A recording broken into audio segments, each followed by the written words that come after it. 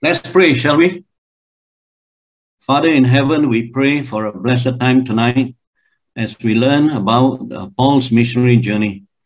We're thankful for the Word of God, which is able to teach us the life of Paul's ministry. May you encourage our hearts and challenge us so that we too can take on the example of Paul and learn lessons that you want to teach us. Yes. So may your Holy Spirit be a teacher and a guide tonight, Lord, and guide us into the blessed truth of your precious word. Once again, cleanse our hearts from all our sins. In Jesus' name we pray. Amen. Amen. Yeah. Well, praise the Lord that we can come and look into the account of Paul's first missionary journey. I just want to start off by encouraging all of us that when we are talking about the missionary journey of the Apostle Paul, let us be open to the Lord's leading for our lives in the work of the ministry, be it missions or otherwise. But specifically, we are talking about missions tonight because it is Paul's missionary journey. And so I just want to encourage all of us here. You may be younger in age, and God help you to have the joy of service for Him in the area of missions also. And should the Lord call you into the area of missions, you be willing to go and serve the Lord in a full-time ministry as a missionary. So you be open to the call to serve the Lord in missions. I know that missions is a tough work because I speak for myself. I have gone to missions myself. I've gone into Operation Mobilization for 1 year. I sailed on the ship for 6 months, visiting many countries in the Asia area. And then I lived in India for 6 months. And I was with OM in India, specifically working with the Indians in the northern part of India, in a state called Uttar Pradesh, UP. I'm sure some of you would know UP. So we had a very big outreach work in 1974. That was so long ago. And I remember UP 74, and we were there and we lived in UP for 3 months. We were doing the work of the ministry in UP. So praise the Lord for that opportunity to serve the Lord in missions. And then the other 3 months, I traveled around India and in the OM trucks, and then we went into many churches and so forth to do the work of outreach. So it's a tough work, I know. As you know, all of you, if you are called into missions, just be prepared to do the work of missions also. I remember a Korean pastor, especially the wife, one day spoke to me. And she has this to say, you know, she said that in Korea, when the Lord called somebody to do the work of missions, the fellow will respond so quickly. He will go to the work of missions. But because she lives in Singapore for many years, she said when the Lord speaks to the Singaporeans, it takes them a year or more to decide whether to go into the work of missions or not. And they have so many things to think about before they go into the work of missions. Well, whatever it is tough work.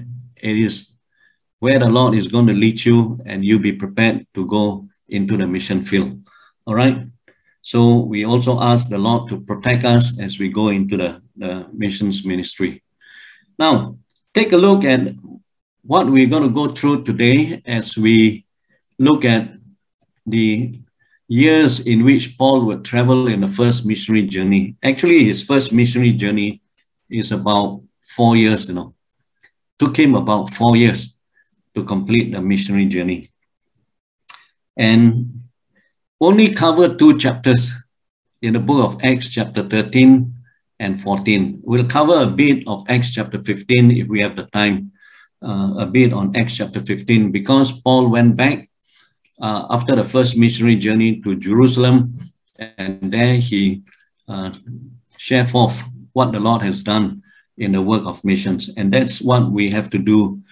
We have to give an accountability, an account of what we have done in the work of missions also. All right. So let's jump into the teaching now on the life of Paul in his missionary journey. And here we have the travelers who went with him in this work of missions. Take a look at them.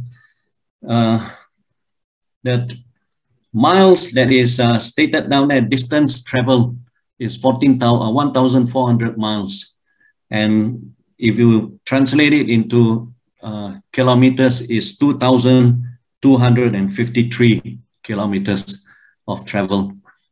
We notice that he travels by boat. He travels on by foot most of the time, and then it will take him a long time to travel. So his first missionary journey was about 4 years in time, in the total time of his work. Take a look at the people who went into this work of missions with him. There you have Paul, Barnabas, and John Mark. That's very interesting. We have these three people who does the work together. I mean, these three people who were called of the Lord to do the work of missions. And of course, later on, when you come to Acts chapter 13, verse 13, you have John Mark who left the team. But we'll come to it later on. But just for this point here, missions, the task of missions is a group task. If possible, go as a group. If possible, go as a family. If possible, go as a couple. All right? You try not to go as an individual in the work of missions. If possible, just go with someone to do the work of missions. And I think that is important because here we have the first missionary journey, and here we have these three people who are doing the work together. You will need the support of one another. You will need the encouragement from each other. You will need the prayer support of one another. Of course, we talk about the prayer support from the church, but it's not only the church, but it is your fellow missionaries who are with you in the work of missions. All right. And then missions is going out to places that perhaps we have never been to before. It is really going out of our comfort zone. I think we're very comfortable in many of our countries. I think for us in Singapore, we're very comfortable in our country. But when we ask to go out to places like India and Nepal and what have you, all these places is a bit tough for us. But we need to do, and we need to go out also to these places. And so it is getting out of our comfort zone and going to places we are not familiar with. And we're not familiar with the food in that place. We're not familiar with the culture, the weather, and the people and so forth. So we are really going into a place that really is sort of unknown to us. Of course, we do our studies before we go to these places. We prepare ourselves to go to these places. All right. But take note, it is really going out of our comfort zone. And then, of course, if you talk about distance travel that is mentioned down here, you are going to distance places. Missions means going out of not only your comfort zone, but from the place that you have been living for so many years, in your country, and you really have to move from Singapore to another part of the world, and you have to do the work of missions. Let's move on. See, the first missionary journey of the Apostle Paul, Antioch in Syria, that's the place in which they started the missions.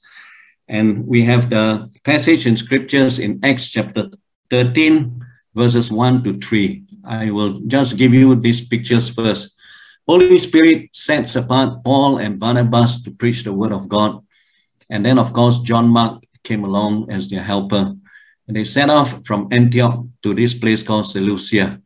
Right? Antioch is in this place that is Turkey today. Let me read for you from God's word down here. In the book of Acts chapter 13, I think it's important we go into the scriptures and understand what the word of God is teaching us over this matter of missions. All right? And you listen as I read for you this passage here and just do a little commentary here. Now there were in the church at Antioch prophets and teachers. Take note, prophets and teachers. And who were the prophets and teachers? You have one person by the name of Barnabas. And there you have one of the key leaders of the church in Antioch was none other than Barnabas himself. Then you have this person by the name of Simeon, who was called, sometimes they call his name Niger, sometimes, of course, we call his name Niger, all right? But there are some people who will call and put his name as Niger. And because of that, you would note that here was a man who was sort of black in color, you know, dark skin in color. Simeon, if you take note of it, Simeon was one of those people who went to Jerusalem, if you remember, and he was the one who saw the Lord Jesus Christ. And he was the one most probably would have been, asked to carry the cross for the Lord Jesus Christ, right? This is the person that is mentioned down here. Simon, who was called Niger or Niger. Lucius of Cyrene, and that would be in a place that Simeon would come from also. And you have another person by the name of Manaen, a lifelong friend of Herod the Tetrarch. Okay?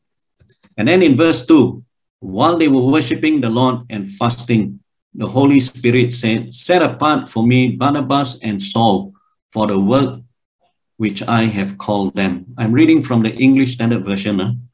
And then in verse 3, then after fasting and praying, they laid their hands on them and sent them off. So take note of it down here. You have the first part down here, which I'm going to show you. You can see the cursor moving down here. The Holy Spirit is the one who sets these people apart. So Acts chapter 13 verse 1 tells us that these people who were going to the work of missions have been called to do the work of missions. They have been set apart by God to do the work of missions. I know that there are people who says, I'm ready to go into the mission field, but not call of the Lord yet. You know, I don't have any call from God, but I want to go into the mission field and serve the Lord. And that's where the church must come into the scene and talk to the person and see how the Lord is leading the person and so forth, all right? And then determine if really the person has been called to do the work of missions. I've got people in my church, that's a long time ago.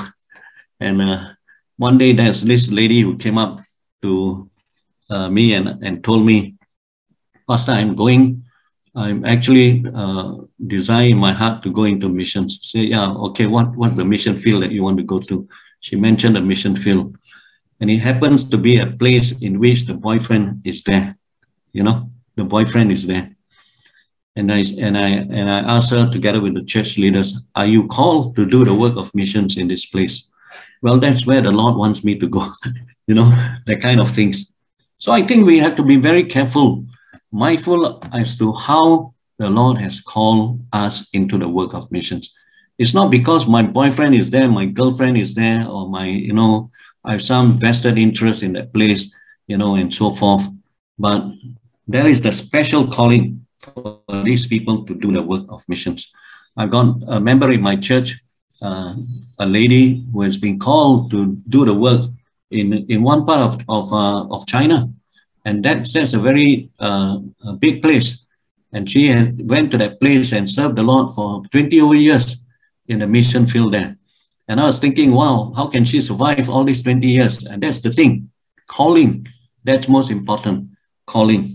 And so we see in Acts chapter 13, verse 1, these people who were called by the Lord, set apart by the Holy Spirit, and they went forth.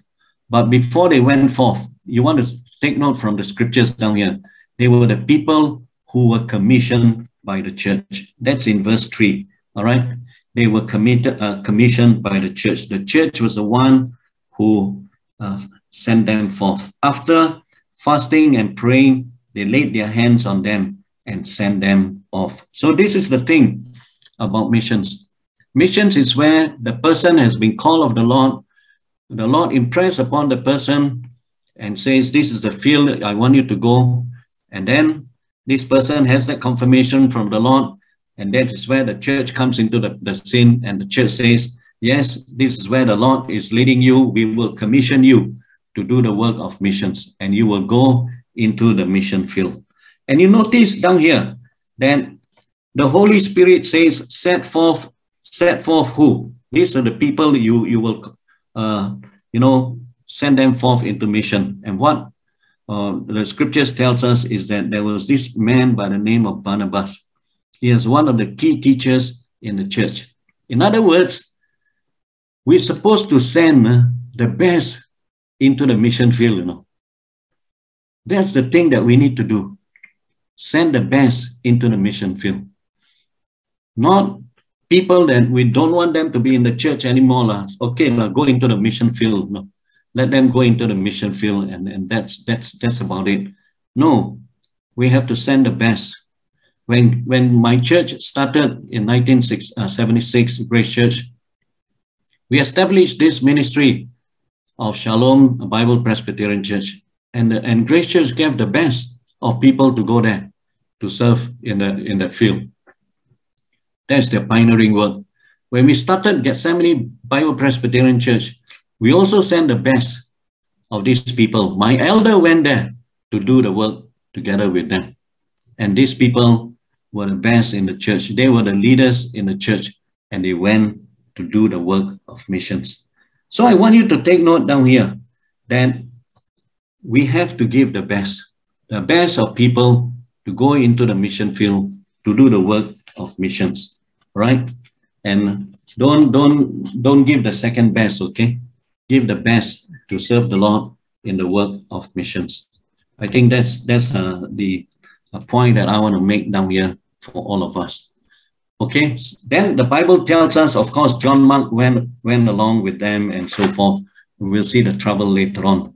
But let's move on to see the account down here. From Antioch, they went to this place called Seleucia.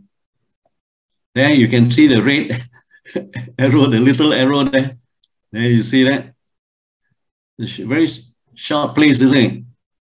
Seleucia is the port city, and they went to this port city in which they traveled to Cyprus.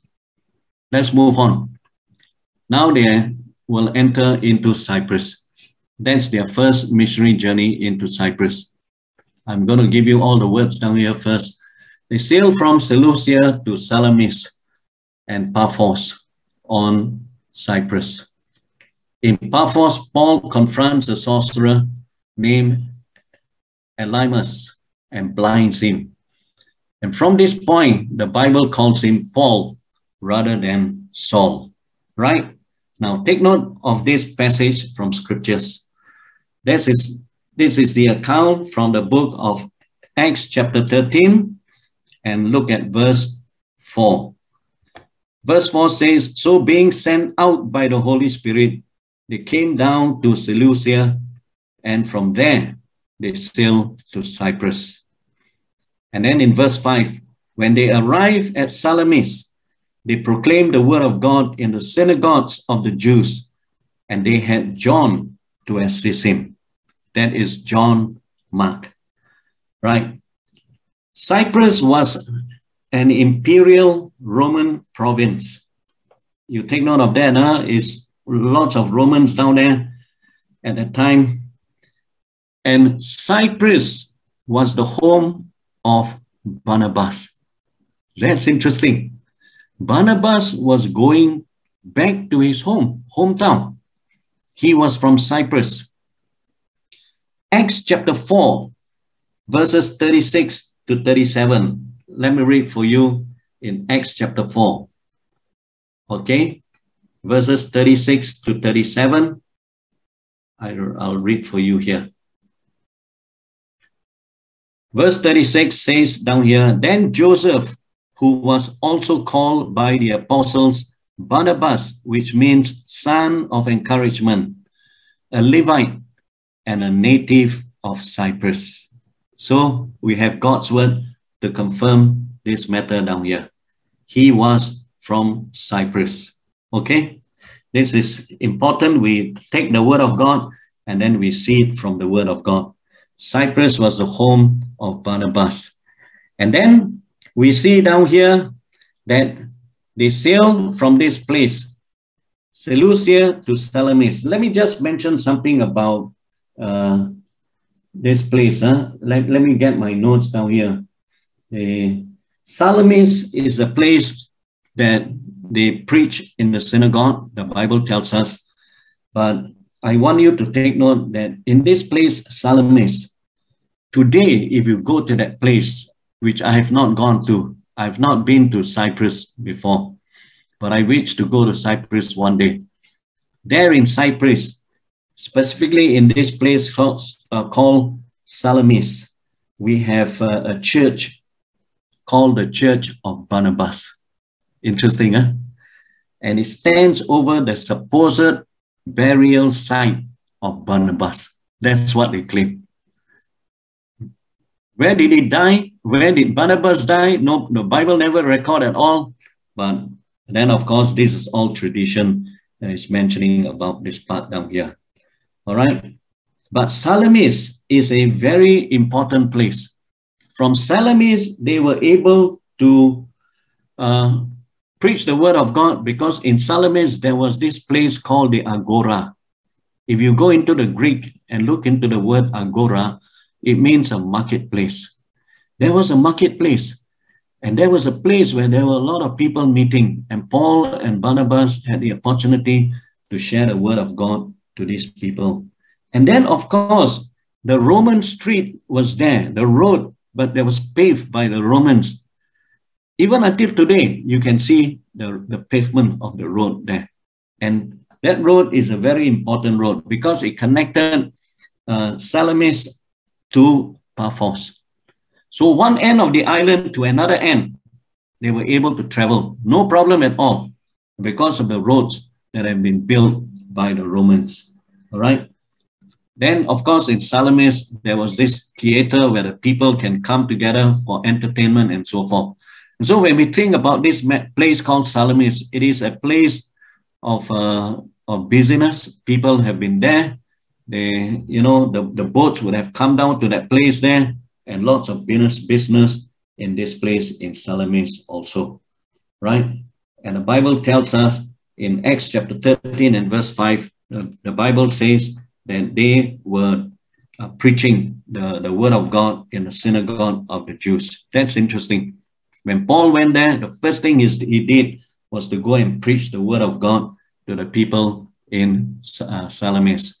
And then he went also to this place called Paphos. Take note of this part down here. In Paphos, they went. So it's actually one place to another place. One end of the island to the other end of the island. Traveling is quite easy because of the Roman roads. They have paved up that place, and they were able to travel quite easily. And so in Paphos, the Bible tells us that they were confronted by a sorcerer. But take note of this place, Paphos. Paphos was known for its immorality. That place, Paphos, has been known for its immorality. And they worship Venus. Venus is the goddess of sex. They worship the goddess of sex. And so we see Paul and Barnabas doing this work in Paphos. Now, verse 5 tells us that John Mark came into the scene with them, isn't it? John Mark came along in this missionary journey. And verse 5 tells us John came to assist them. John Mark was the cousin of Barnabas. Then we see in Acts chapter 13, go back to Acts chapter 13, and we see from verses 6 to 12 in Paphos, what actually happened in Paphos. Let me read for you from verse 6. And when they had gone through the whole island as far as Paphos, they came upon a certain magician, a Jewish false prophet named Bar-Jesus. And he was with the proconsul Sergius Paulus, a man of intelligence, who summoned Barnabas and Saul and sought to hear the word of God. Oh, so we have these names of the people mentioned here. You have Elymas, who was called Bar Jesus. He was a sorcerer. And here we also have the person by the name of Sergius Paulus. And he was the Roman proconsul, right? I read for you, going all the way to verse 12. The Bible tells us, then the proconsul believed when he saw what had occurred, for he was astonished at the teaching of the Lord. The Bible tells us that Elymas, the magician, was opposing Paul in the missions ministry. Now, take note with me, when we do missions work, be prepared for the devil to engage us. Don't take mission work lightly. Don't say, I'm just, a missionary and I'm just going into the field to preach the word of God and that's about all and I'm coming back. No, beloved, when you go into the mission field, you're going into the front line in battle. And when you go into front line of any battle, be prepared for the devil to hit you. And it was seen in the scriptures down here. From Acts chapter 13, from verse 6 down to verse 12, you have this man coming into the scene. He was an agent of Satan and he was hindering the work of evangelism. He was trying to do that with all the help that he can get from the devil himself. Let me read for you verse 8. But Elymas, the magician, for that is the meaning of his name, opposed them, seeking to turn the proconsul away from the faith. That's the thing. The devil will take you and the devil will engage you. The devil will do that in the work of missions. So be prepared to do this work. And, whenever you take on this task, pray that the Lord will protect you, your loved ones back home, and so that the Lord will take care of all of us, all of your family and so forth, and then do the work of missions. But I also want you to see in verse 12 that the first convert in the first missionary journey of Paul was none other than this man by the name of Sergius Paulus. He was the first convert and he was the Roman proconsul. That means he was the governor.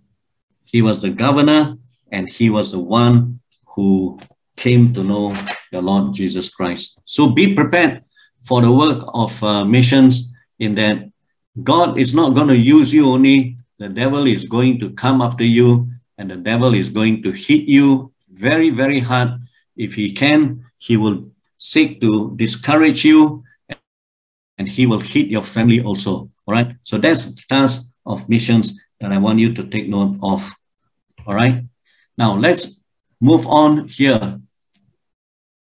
Let's move on to see this part. Let me see. Did I miss something? No, I didn't miss something. This is the part that you want to see, the arrow on the right. There you can see that. It moves from Salamis to Paphos. He goes from Antioch to Seleucia to Salamis and to Paphos. And you can see it's from one end of the island to the other end of the island that the Apostle Paul went to do the work of missions. Okay? Now let's go into this part here. Pergas. Let me just get this part here. Let me get it. Perga in Pamphylia. This is where John Mark departs, desert the group and returns to Jerusalem.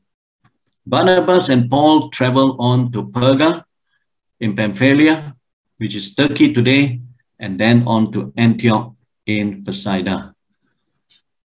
Right?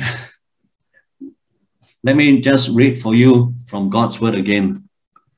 Just from Acts chapter 13 and verse 13. Now Paul and his companion set sail from Paphos and came to Perga in Pamphylia. And John left them and returned to Jerusalem. Now let me go back to the map again. You can see this picture of Paphos, and then they travel all the way to Perga down here. Can see my cursor moving down here? All right. After the map will show you the arrow, it will come to this place. And this is the place in which they will be traveling from Perga, Antioch, and Lystra, Iconium, Derbe, and then moving on to do the work of missions. Now, here we have John Mark, who departed from them. Perga was a coastal town, a harbor city, and they landed in Perga. And really, they didn't do very much in Perga. And then, of course, they went on straight because they needed to go to the port city. And from the port city, they move up north. But look with me at 13:13, okay? Acts 13:13. We don't have any reason that is given over this matter of Mark who left them. We don't know why he left them. No reason given at all from the scriptures. Scripture is silent about this matter. But we all know that Paul was very upset about the whole matter. If you go into the book of Acts chapter 15, let me just read for you Acts chapter 15 and verse 37. Later on in the second missionary journey, we see Barnabas wanted to bring Mark along, and Paul disagreed to that. I read for you Acts chapter 15 and verse 37. Now Barnabas wanted to take with them John called Mark, but Paul thought best not to take with them one who had withdrawn from them in Pamphylia and had not gone with them to the work. And there arose a sharp disagreement so that they separated from each other. Barnabas took Mark with him and sailed away to Cyprus. Well, that's the account that is mentioned about the Apostle Paul who disagreed with Barnabas. And there was a big split between the two of them. But let's come back to this part of Acts chapter 13, verse 13. Why did John Mark departed from the group and then he returned to Jerusalem? He actually returned to the place in Jerusalem because he lived in Jerusalem. And the scriptures is very clear that he lived in Jerusalem. His mother was there in Jerusalem. And he went back to Jerusalem. Question people ask is this. Was he homesick when he went for missions? You can get homesick when you do the work of missions. But this is only a very short trip. You know, traveling only to Greece, to Cyprus. And then he already gave up. Haven't even really started the work of missions in that sense. He already gave up. And you have people like that today who give up this work of mission. So was he homesick? And, he gave up the missions. And the other reason people give is that, well, maybe because Paul will be taking over as leader. And Barnabas is not going to be the key leader anymore. So he wasn't happy about it. Well, that's another reason people give. The other reason people give is that, he wasn't happy because Paul was going to reach out to the Gentiles, whereas Mark and Barnabas was going for the Jews.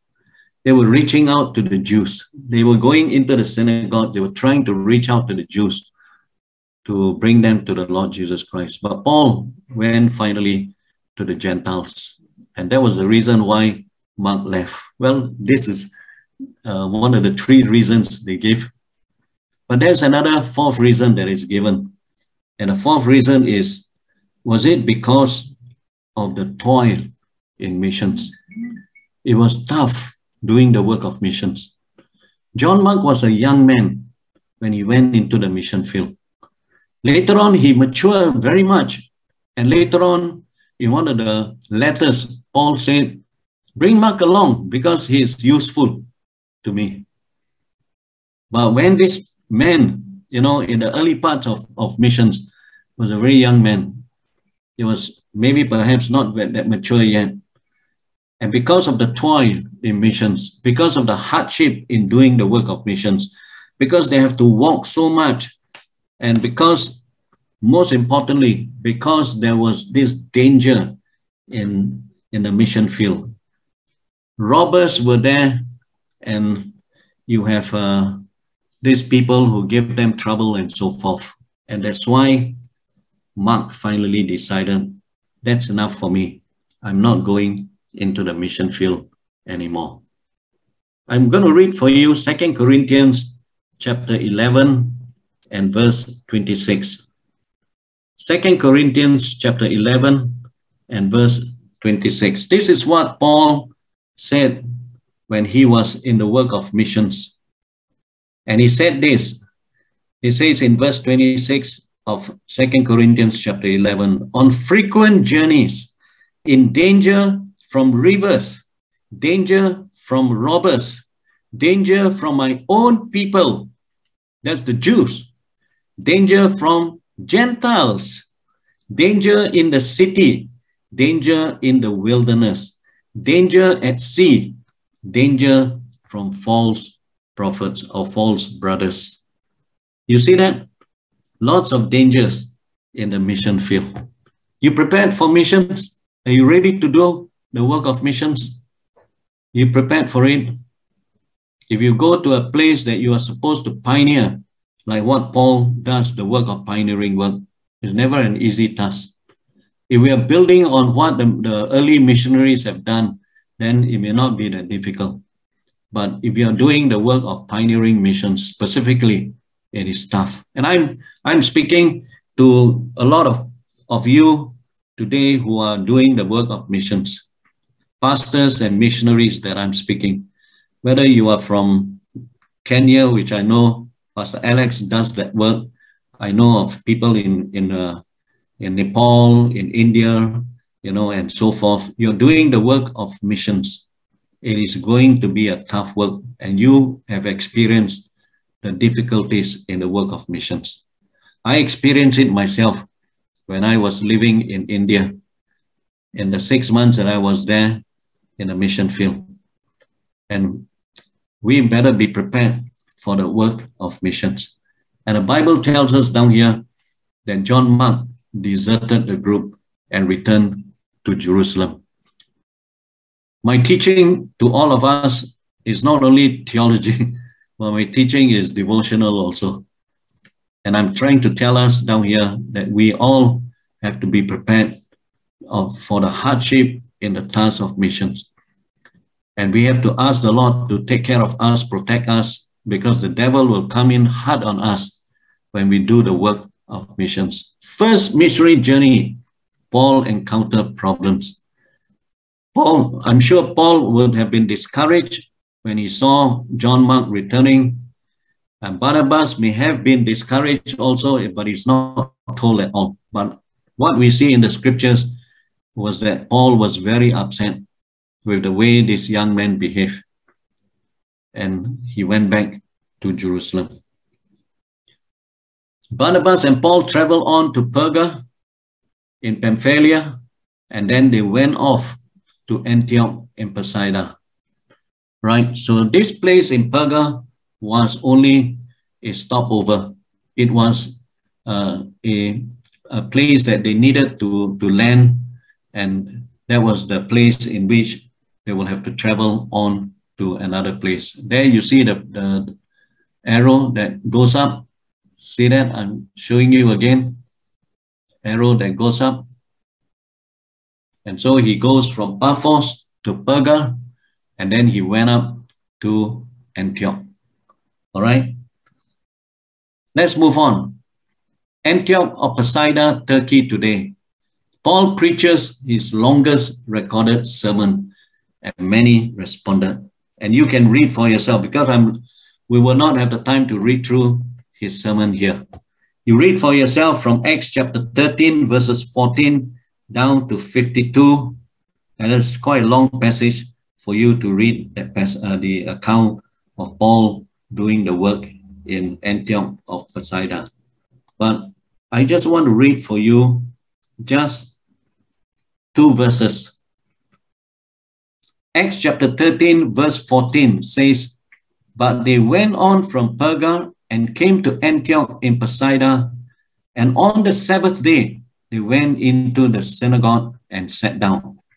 And verse 15 says, "After the reading from the law and the prophets, the rulers of the synagogue sent a message to them saying, 'Brothers, if you have any word of encouragement for the people, say it.'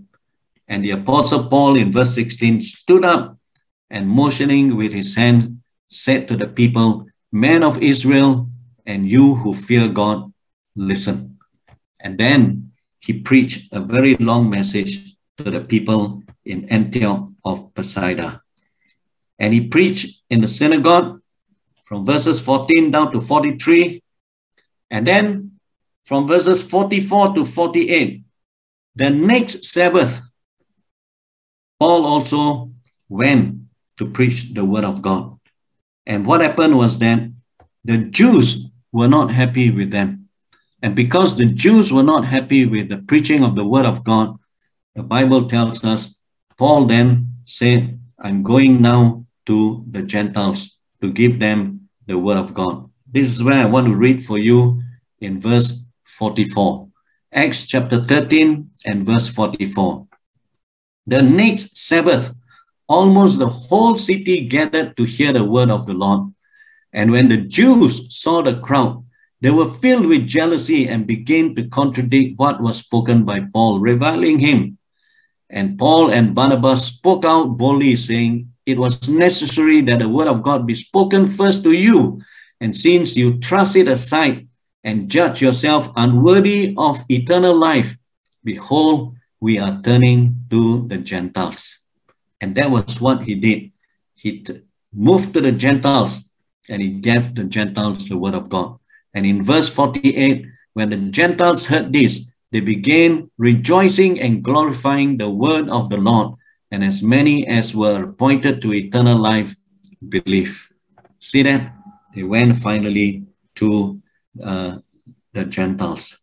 And then when you come to verse 49 down to 52, you will see down here that the Jews were giving them a lot of trouble. Let me read for you in verse 49. "And the word of the Lord was spreading throughout the whole region. But the Jews incited the devout women of high standing and the leading men of the city, stirred up persecuting Paul and Barnabas, and drove them out of the district." That is what they did. And finally, there was this opposition that came against them, and the Bible tells us that they left that city. There you see the account down here. The Jewish leaders drive them out of the city, and they went out of that city. I've never come to this place before, St. Peter's Cave Church and so forth.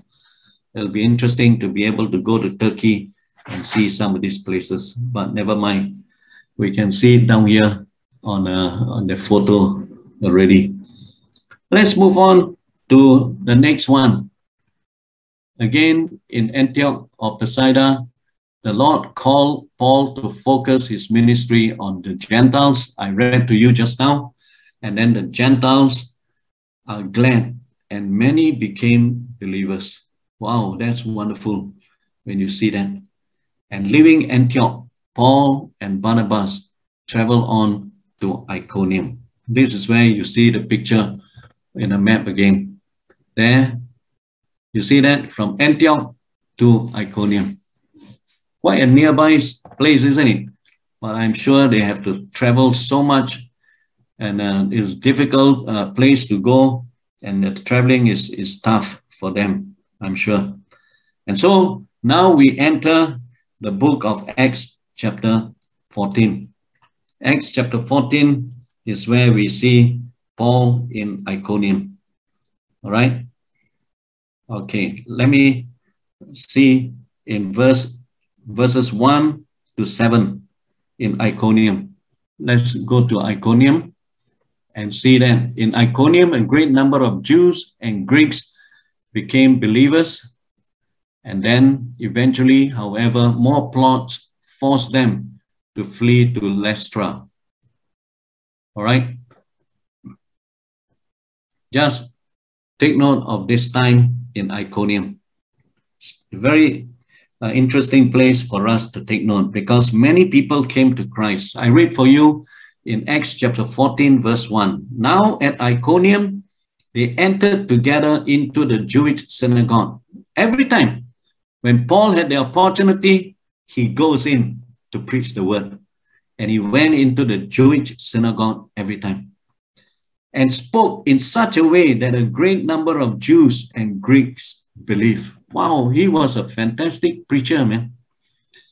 Now, some people say now that Paul wasn't a good preacher, but whatever it is, good or not good preacher, whatever it is, the key thing is this: the Holy Spirit is the one who uses the word that is spoken from the Bible. All right? So you may be a preacher and you are preaching the word of God. And I'm speaking to many preachers, I'm sure, today. I've been a preacher myself for the last 40 years in my church. And when we preach the word of God, we leave it to the Lord to touch the hearts of the hearers. It is His word. His word is sharper than any two-edged sword. And we just preach the word of God and let the word of God be given and be sealed in the hearts of the hearers. And so the Bible tells us that the thing that Paul did was just amazing. He straight away did that work. And the Bible tells us down here that opposition continued to be against Paul. I read for you in Acts 14 verse 2. But the unbelieving Jews stirred up the Gentiles and poisoned their minds against the brothers. See that? There you have opposition again and again in the work of missions. Always remember, in the work of missions and evangelism, you are in the front line of battle, and you will find that you are always encountering the devil who will come against you with his agents. All right? And these people will be going against you in so many different ways. And you better be prepared for that thing. The Bible tells us opposition in verse 2. Let me read for you now in verse 3. Verse 3 tells us of Paul, his boldness, and Barnabas, the boldness in preaching the word of God. The Bible tells us, so they remained for a long time, speaking boldly for the Lord, who bore witness to the word of his grace, granting signs and wonders to be done by their hands. That's interesting. There you have signs and wonders is mentioned here. The first signs and wonders that Paul did, going back all the way in his first missionary journey, was in Cyprus. Remember? And he was the one who caused this man, this Elymas, to be blinded. And that's the work of God's grace upon Paul to do this task. Signs and wonders. You know, when you do the work of missions, God is going to use you in this matter also. I'm not talking about charismatic signs and wonders. All right, don't get me wrong. Don't misunderstand me over this thing. But I've seen signs and wonders in the work of missions also. Great and mighty work in which God has done. I've seen it. And in the work of missions, you will be able to see these kind of things. Specifically praying for people and specifically seeing the way in which God answers prayer. You can see it. All right. And here we see the Apostle Paul and Barnabas doing this work. And the Bible tells us it was accompanied by signs and wonders. This is what the Bible says. All right. And we have to just look into the word of God and trust the word of God and says, this is what God's word is doing in the lives of Paul and Barnabas, right? And so We move on to see in verses 5 and 6. Verses 5 and 6 says that they knew the threat to stone them. Verses 5 and 6 tells us, when an attempt was made by both Gentiles and Jews with their rulers to mistreat them and to stone them, they learned of it and fled to Lystra and Derbe, cities of the Lycaonia, and to the surrounding city. And verse 7 says, there they continue to preach the gospel. Wow. There you see, they were prepared to do the work. But when they were prepared to do the work, opposition came upon them. Now, learn this important lesson. If there is a need to flee from that place, please do so. All right? Don't stand there and say, God is going to protect me. No. I think if there is a need to flee, run. Move away from that place. And you'll be very wise to do that. And that's what the Bible teaches us down here. Paul and Barnabas fled from the place of Iconium. Okay? Then let's move on to see the next account down here. There you see from Iconium, where did they go to? There you see the small arrow, Lystra, and also to Derbe later on. Okay? But they went to this place in Lystra. Now, let me move on down here. There, Lystra is mentioned. This is the place where Paul continued to do great and mighty work. This is signs and wonders in the work of missions and evangelism. All right? When Paul heals a lame man, the town people think he and Barnabas are Greek gods. Paul and Barnabas tear their clothes and tell the people not to worship them. Okay? Let me just get this person to be admitted first. Okay, let me go back and then I will mention to you down here in Lystra. This is the miracle in Lystra. Acts chapter 14, verses 8 down to 18. And the Bible tells us that there was the lame man who was healed. It was a mighty miracle. And verses 8 down to 10. Let me read for you this account down here. All right. Verses 8 to 10. At Lystra, there was a man sitting who could not use his feet. He was crippled from birth and had never walked.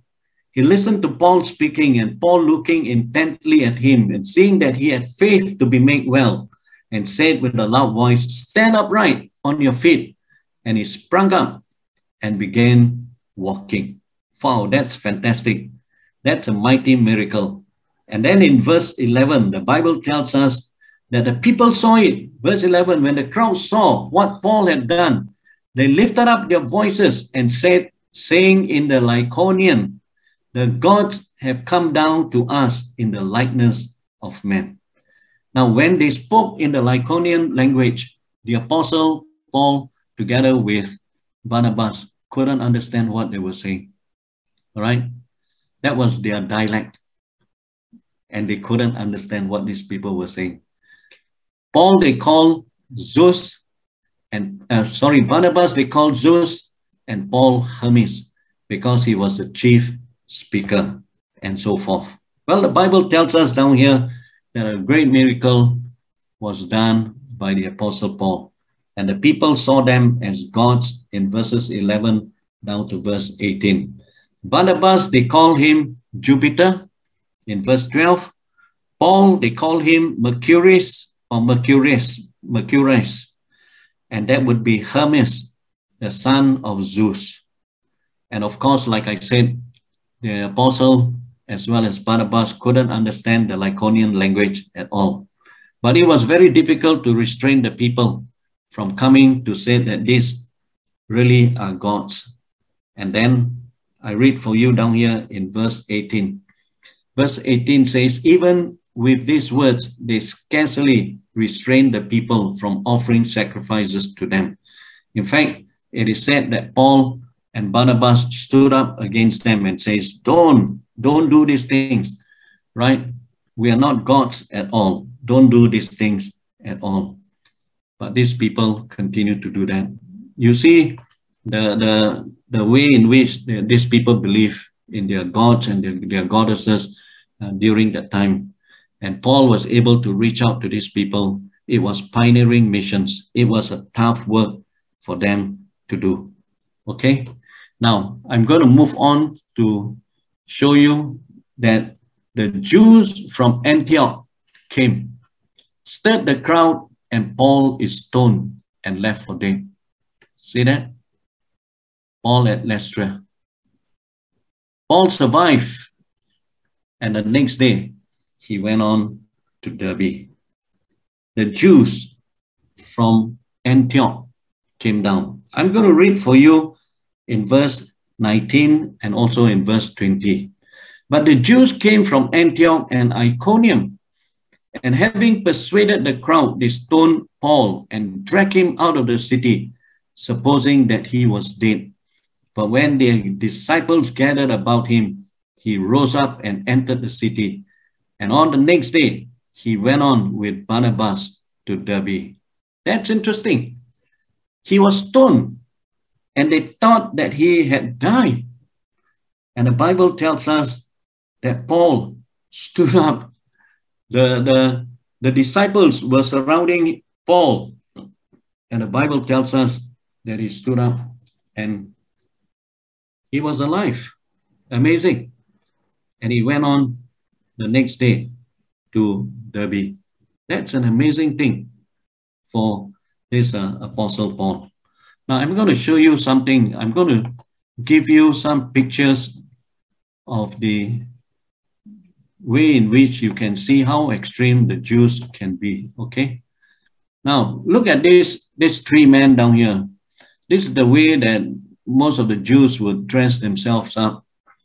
And of course, in those days, I don't know whether they dressed that way or not, but you look at these little boxes up there on the forehead there.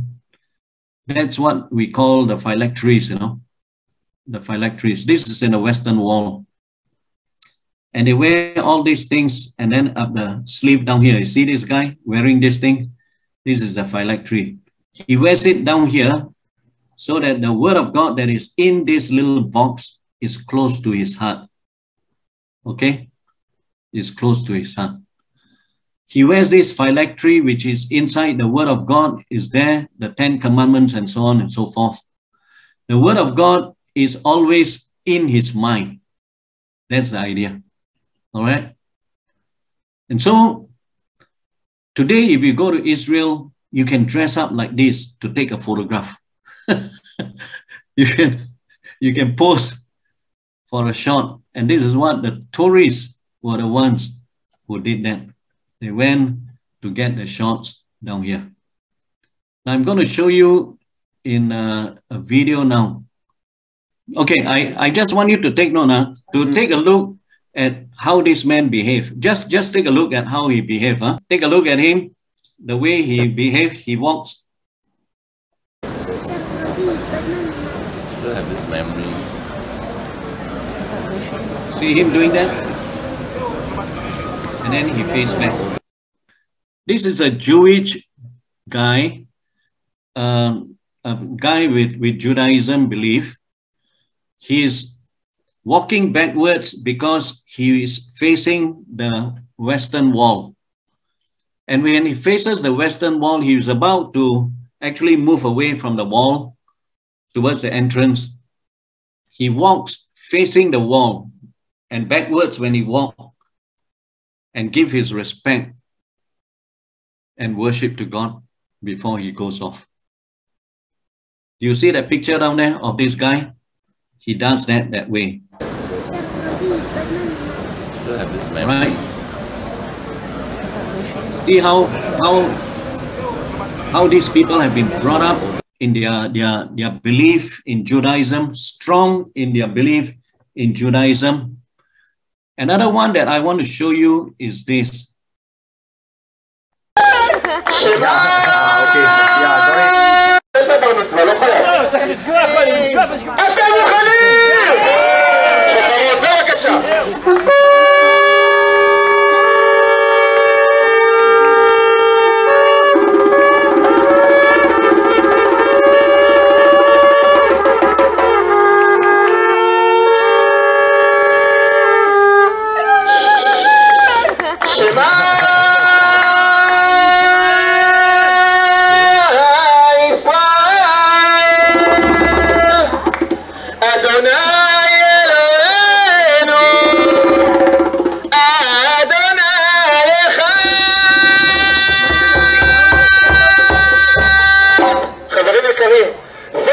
על מלכות שמיים. אדוני מלך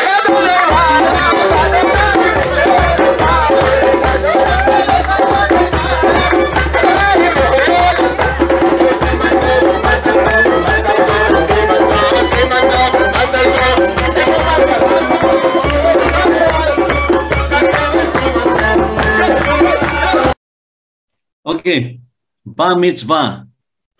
Heard of it before? This is where the young man comes to age 13 years old, and they will be sort of an adult already to them. And they will be the ones to choose what they want to believe in Judaism and how they can live out the Judaism faith. The girls is what you call bat mitzvah, B-A-T, bat mitzvah. For the boys, it's 13 years old. For the girls, it's 12 years old. I want you to take a look down here and see that these people have been taught Judaistic belief when they are very young. And they continue to have that kind of belief. It is like Islam also, where the young has been brought up in the understanding of their faith. I think we Christians will bring up our children in that way also. But I think we lose out, to many of us Christians. I think when we look into the context of Singapore itself, there are a lot of Christians, parents especially, who really don't give the Christian faith the first priority. I'm talking about putting Jesus first in their lives. I'm not saying that, the things that they are doing is wrong or what. I'm sure there's a lot of heart's desire for them to want to love the Lord and so forth. But they set their priority, I think, not so right. Many of them will put education first. I'm not against education. I'm for education, but they will put that first. I think we need that. Of course, we need education and so forth. But sometimes those things take first place rather than the Lord Jesus Christ. I think that's how the parents really need to be able to balance themselves over this matter on how they have to raise up their children in the way of the Lord. So when we talk about this matter of extremism in the context of what you see in places like Iconium as well as Antioch, the Jews came and they were fanatics over these things, fanatical in their belief. And they were raised up that way. Just like Paul. Paul was a fanatic and he was raised up that way. And they would go all the way against the Christians. And in the context down here, you will see this young boy, 13 years old, and he will be raised up in that way, in that belief and so forth. And whether they will go against the Christian faith and so forth, we don't know. But if you go to Israel today and share the gospel, you're not welcome to Israel. All right? You're really not welcome to Israel. In Israel, there are a lot of people who say that, especially the Christian says that they support Israel and they support Israel 100%. This group of people are called the Christian Zionists. Watch out for the Christian Zionists, because the Christian Zionists will give first priority to the Jews. But I think when it comes to evangelism, the Jews will not want them to do. All right. So just watch out over this thing. I'm going to show you another video right now, because this particular video that I'm going to show you has to do with the young guy who will do his bar mitzvah and he will read the scriptures in the Hebrew. This is the bar mitzvah for the young guy who will read the scriptures in Hebrew. And at a very young age, they have been doing that already.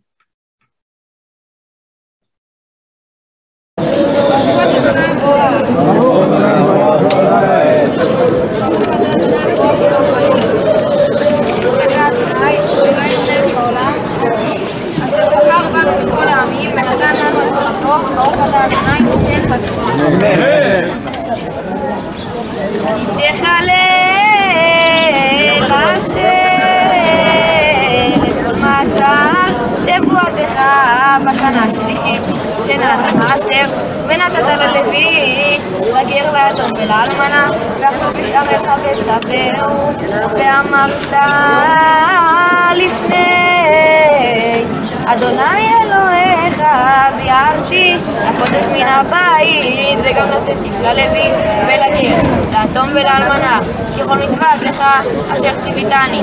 לא עברתי מצוותיך ולא שכחתי, לא אכלתי מעוני ממנו, ולא ביארתי ממנו וטמא, ולא נתתי ממנו אמת. שמעתי בקול אדוני אלוהי עשיתי, לא אשר ציוויתני, אשקיפה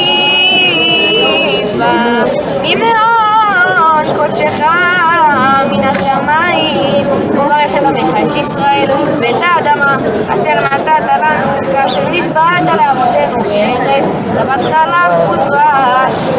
Amen. And let's move on to this part here. After Lystra, they move on to Derbe. Can you see the picture down there? They move on to Derbe. Derbe and the return trip. This is for Paul, who will return finally to Jerusalem. While in Derbe, Paul preached and many disciples are added to the church. And on the return trip to Antioch in Syria, they passed through these places again: Lystra, Iconium, Antioch, Pamphylia, Perga, and they went to another place by the name of Attalia. And then they appoint elders in the churches they had planted. This is found in Acts chapter 14, verses 20 and 21. I just read for you Acts chapter 14, verses 20 and 21. And when the disciples gathered about, he rose up. And then the Bible tells us they preached the gospel, verse 21, to that city and make many disciples. They went on to Derbe. They preached the word of God. Verse 21, when they had preached the gospel to that city and make many disciples, they returned to Lystra and to Iconium and to Antioch. And they strengthened the disciples in their faith and so forth. And so the Bible tells us that they returned finally to Antioch. In verses 21 down to 25, they did that. Okay? And the interesting thing is this, that they finally make sure that they appoint elders for their task. Verse 23 says that when they had appointed elders for them in every church, with prayer and fasting, they committed them to the Lord in whom they had believed. See that this Apostle Paul, as well as Barnabas, did this task. They make sure that they have elders in the church. They do these things, right? Which they had planted. I think it's very important for the work of missions. The work of missions have always to be done in a biblical way. That the church must have elders to continue to lead the church and to guide the church. And then finally, they make their way back to Antioch. Take a look down here. From Derbe, they went all the way. See, going back all the way, right? There's the big, you see, it goes all the way back there. And that's where Antioch in Syria. Paul and Barnabas returned to Antioch and they had to do a report. And they tell the people actually what happened in that place that they went to do the work of evangelism. And while Paul was in Antioch, he wrote the letter to the Christians in Galatia. Paul and Barnabas then leave for Jerusalem via Phoenicia and Samaria, right? That is in Acts chapter 14, verses 26 to 28. Let me just show you from the Bible down here that in verse 26 to 28, they sailed to Antioch, where they had been commended to the grace of God for the work that they had fulfilled. And when they arrived and gathered the church together, they declared all that God had done with them and how he had opened a door of faith to the Gentiles. And they remained no little time with the disciples. They were there for a long time with the disciples. The thing is this, go back to the home base, report to the home base the things that God had done. This is the task of the missions group. Don't forget to do that, all right? Go back and share the account.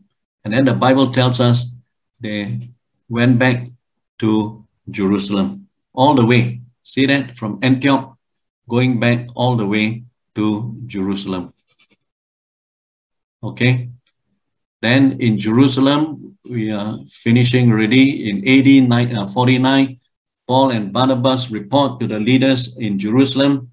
And then we have Acts chapter 15, verses 1 to 35 on the problems that they to face with the people in Jerusalem. You know, the problems of the Judaizers, the extremist group, and so forth. Beloved, take note, missions is never an easy task to do, all right? Missions, you will encounter the devil coming against you. Missions, you will see the work of God using you in such a glorious and mighty way. And that is where you see signs and wonders. Amazing. Missions, you will be able to see the power of God. And but in missions, don't forget to know that the devil will be against you. All right. He will fight hard against you because you are establishing the kingdom of God. And in missions, you must take note that you do not leave the church standing on their own without any leadership at all. You must have the elders who will be brought up and they will be trained and they will be the people to lead the church. Whenever you come back from a missions ministry, give a report to the church, to the leadership, to the people, what you have seen, what you have done for the work of missions. You will have to do that task for the work. I'm going to show you just one more video, and this video has to do with Jerusalem. This is what we actually do in our study tour with Jerusalem University College. And you will see Dr. Jack Beck, who have been leading us to do the work. Been leading us in the study tour in Israel with Jerusalem University College, and he will be teaching. Just a very brief video down here to show you this account here. Kidron Valley. The building, the Golden Dome, is on which piece of our map? Kidron Valley. Okay. Can you see? Yep. Okay. Okay. Carry on. Now, this is Dr. Jack Beck teaching, and all of us are the students seated down here, which we come from JUC, and he's teaching us about the city of David, which is down here. This is the city of David, stretches all the way up, and then coming up into this place, the Solomon's temple later on, all right? And of course, there wasn't the Dome of the Rock and no Al-Aqsa Mosque. This is the Al-Aqsa Mosque, nothing of that sort. But let me just show you the video. Kidron Valley. The building, the Golden Dome, is on which piece of our map? Temple Mount. And the city of David. So for the first time, we're kind of looking at the city of David from the side. So where the road is, go left, and you'll see, well, you'll see perhaps some people on the top of a tower, and then a retaining wall down below. That's where we're going to be tomorrow. That's the city of David Ridge. And you can see again, it's hard to pick out. It doesn't seem to stand out very well, cut off on the east and west by the Kidron and the Central Valley, but we'll see that better tomorrow. Anybody have Mount Zion? Okay, so this is the city of David down here, stretches all the way up here. This is Jerusalem. And when we think of Jerusalem, we think of the apostle coming back together with Barnabas. And the Bible tells us they reported to the church in Jerusalem. The church in Jerusalem is the mother church, the key church, the main church in which the gospel goes forth to the world. All right. The gospel went forth to Antioch in Syria, and it was in Antioch in Syria that he started the work of missions, going into the places like Cyprus and then into Turkey. And then when we come to the second missionary journey next week, we will see Paul traveling not only in Turkey, but then, you know, he went as far as Greece to do the work of missions. This Paul is just tremendous, doing pioneering missions. He gave his whole life to do the work and reaches out for the Lord Jesus Christ. So praise the Lord for a man like this. And this is the last part in the book of Acts chapter 15. We see the problems that the Apostle Paul faced even in Jerusalem itself. So you can imagine the work of missions never is without any trouble at all. The devil is really going all out to give trouble to the people in missions. Now, this last part of the slides is this. At the Jerusalem Council, the apostles and other disciples discussed whether the new Gentile believers need to be circumcised in order to be saved. And after hearing Paul and Barnabas, and of course Peter and James, council decided that they will not burden the Gentiles by making them become circumcised. And you can read that in the book of Acts chapter 15 and verses 23 to 29. And the letter formulated by the Jerusalem leaders and then taken to Antioch by Paul and Barnabas. And this time they were accompanied by Judas and Silas. And they were appointed by the apostles and the elders with the church. Now take note with me down here as I read for you in ending the last part down here in verse 23. Let me read for you down here in verse 23. With the following letter, the brothers, both the apostles and elders, to the brothers who are of the Gentiles in Antioch and Syria and Cilicia, greetings. And since we have heard that some persons have gone out from us and troubled you with words unsettling your minds, although we gave them no instruction, it has seemed good to us, having come to one accord, to choose men and send them to you with our beloved Barnabas and Paul, men who have risked their lives for the name of our Lord Jesus Christ. We have also therefore sent Judas and Silas, who themselves will tell you the same thing by the word of mouth. Tremendous, isn't it? These were the people who gave their whole life to do the work of missions. And they make sure that they went all the way out to serve the Lord Jesus Christ. And that's really amazing. As you see, Paul and Barnabas, and then of course you have Silas later on coming to the scene to do the work of missions. I'm going to stop here, and it's already almost 9:20. If there's any questions from you, you may want to share, or you may want to ask, please do so.